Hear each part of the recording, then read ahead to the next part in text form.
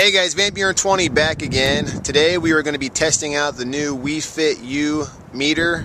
It's like a pedometer, tracks your steps, your miles. Show them, Holly, where's it at? She's got it right there. And what are we doing today, Holly? We're doing a 10K. Alright, we're going to be doing a run, and I'm actually got my watch on.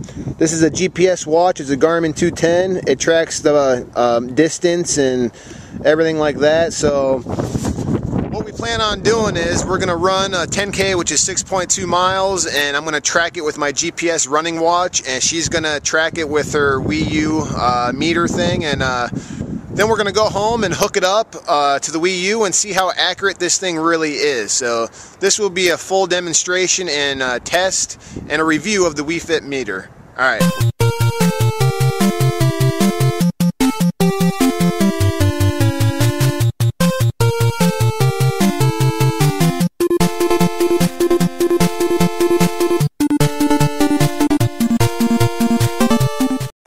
Alright, well, we just got back from our run. We did a 10K, which is 6.2 miles.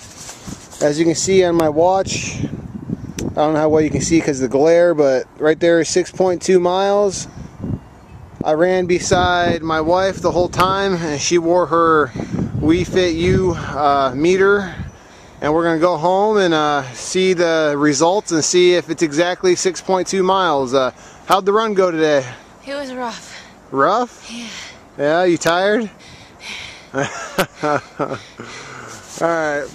Well, I got her training for a half marathon next year, so let's test out this Wii Fit U meter and see how the results tally up against my my Garmin GPS watch. Alright guys, well, we're back at my house. You got the Wii Fit meter. Right here is the Wii Fit meter. We already got the Wii Fit U on, and we're about ready to start this. So let's go ahead and hit start. And it says, as you can see, it says ready to receive Wii Fit meter data. Hold down the middle of the button and transfer the meter. Alright, hold the gamepad up, Holly. And this is pretty cool the way this works. As you can see, the gamepad has like a little sensor here. And you just take this this meter, hold in the button,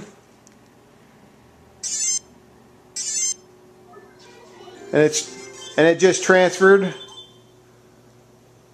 Oh, okay. So And it said she had 675 calories, I guess. But I burned the 421 on the run.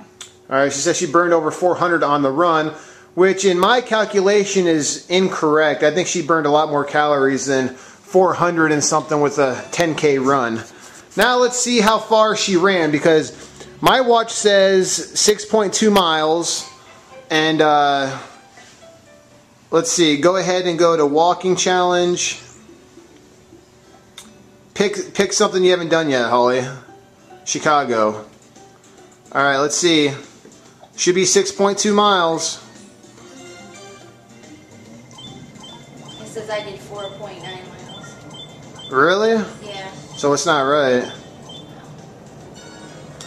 So it says she did almost 5 miles. Alright, well, there's your answer, guys. The Wii Fit U meter is inaccurate. So how's that make you feel knowing that it is not right? Oh, well. Huh? It's fun. It's fun still? Yeah. Alright, you've been using the Wii Fit U with the Wii Fit meter for a while, and if you had to give this a rating from 1 out of 10, what would you rate it? I think it's fun. I'd give it an 8. An 8? Yeah. Alright. Pretty sad. I mean, I know for a fact my GPS watch is correct, and I know for a fact we ran 6.2 miles, and you just saw right there the Wii Fit U meter said we did 4.9 miles. So, yeah, it is not correct. It's off by a little over a mile. So, anybody that wants to buy the Wii Fit U meter, just to let you know that it does keep track of your steps, but as far as distance goes, it really does not. It's not accurate with your distance. So, but as you can see, she's still having fun with it. There's a lot of walking challenges and altitude challenges you can do, and she says it gets an 8 out of 10. I can't give you a score because I don't use it at all. So, hope this was helpful for anyone thinking about picking up the Wii U Fit meter. And thanks for watching this video, guys. There'll be more to come shortly. Thanks again.